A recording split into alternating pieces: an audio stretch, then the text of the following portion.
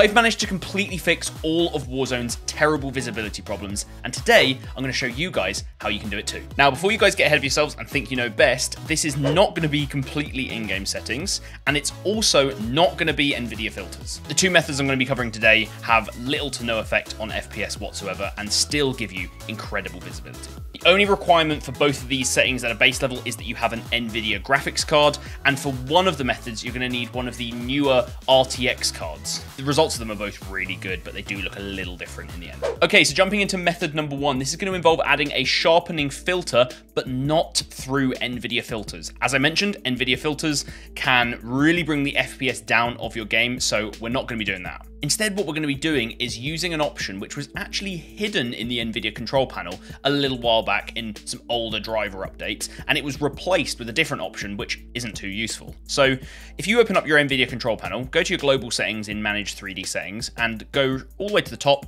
you'll see maybe an option here that says image scaling. You'll see an image of it here.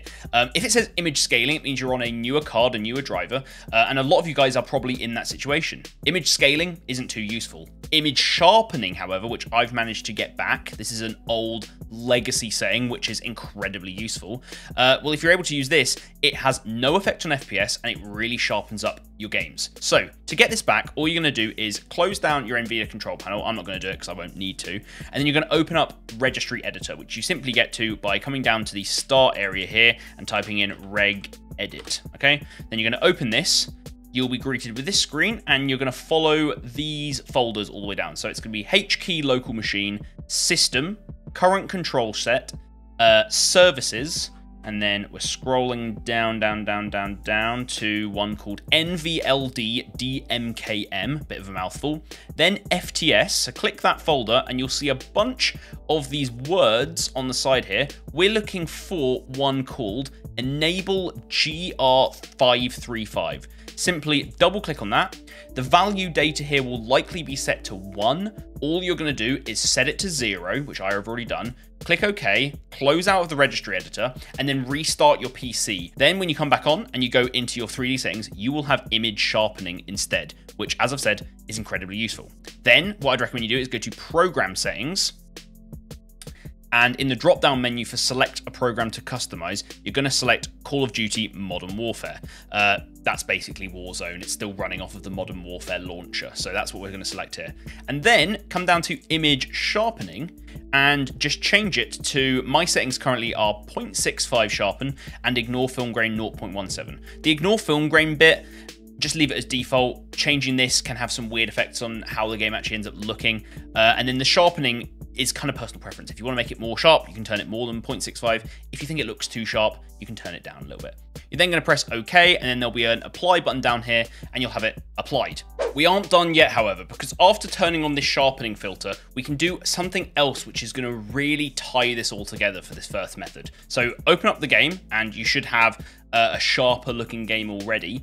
Then go to graphics, go to quality, and scroll all the way down to your anti-aliasing settings. A lot of people, even myself, without sharpening on, have recommended that you run this anti-aliasing at either off or SMA A1X. Well, the reason we always recommend that is because these T2X options look really blurry, but what they actually do very well is they remove a lot of the jagged lines and the shimmering, especially from the trees and the vegetation on Caldera. Well, now that we've applied a sharpening filter, what we can do is turn anti-aliasing all the way up to Filmic SMAA T2X, and then you want to turn your Filmic strength to 0. By doing this, you're basically applying the anti-aliasing, so you're removing all of the jagged edges and the horrible shimmering that you get from looking around, which makes the game blurry, but then we're applying that sharpening filter on top, giving us incredible visibility. I absolutely love this method. It's the one that I personally use, but now what we're going to do is move on to the second method, which you might prefer. So for method number 2, as I mentioned, you're going to need a 30 or 20 series card, so an RTX card, and that will give you access to some of the deep learning technologies that we're going to be using to achieve, once again, some pretty incredible visibility results in Warzone. So to follow along this one, you need to go to Manage 3D Settings, then Global Settings, and then if you come down to DSR Factors, so you have to do this global, you can't do it on a program by program basis, unfortunately, we're going to be selecting one of the RTX specific DL scaling modes. Let me give a quick description of what this is doing. DSR, or Dynamic Super Resolution, takes your game, like your 1080p game, it scales it up to 1440p, for example, so a higher resolution, aka better quality, better visibility, but usually lower FPS. And then what it's doing is it then basically uses a smart downscaling filter to bring it back down to 1080p so it looks decent on your monitor and runs at decent FPS. Now, the new deep learning DSR options that we get have pretty much little to no effect on FPS. Maybe you lose a tiny bit, but they're very, very efficient. You can even see here it says you get the same quality, but they're 2 times more efficient. So I'd recommend that you simply tick the 1.78x DL scaling here. So that's going to take my 1080p, upscale it by 1.78 times, which puts me at 2560 by 1440 or 1440p. Then make sure none of these other ones are ticked. Click OK, click Apply down the bottom, and then we're going to jump back into Warzone. So now we're back in the settings menu for Warzone. What you're going to need to do is make sure the game is running at full screen, because if you run the game at full screen borderless, you can't change your display resolution. And then you're going to come down to display resolution, which is in the advanced area underneath render resolution. Click the display resolution box, and then you're going to select the newly available 1440p, which if you didn't have that box enabled in control panel, you wouldn't have. Now, if you were already running the game at 1440p, you would have an even greater resolution in here. It all kind of works the same if you guys are following along with it. So you're just going to select the one above your native resolution. That's going to make the game look nice and sharp because you're running at a higher resolution, makes sense. But the FPS will have lowered. So to regain that FPS and more, we're going to combine DLDSR with a more commonly known technique of DLSS, which, as you can see on the side here, it uses AI super resolution to provide the highest possible frame rates at maximum graphics settings. Essentially, what DLSS does, which is deep learning super sampling, is it takes whatever the resolution you're running at. So we're actually running the game at 1440p now. When we turn on DLSS, what it's going to do is it's going to downscale the resolution to 1080p, which makes the game run once again more efficiently because we're running at technically a lower resolution.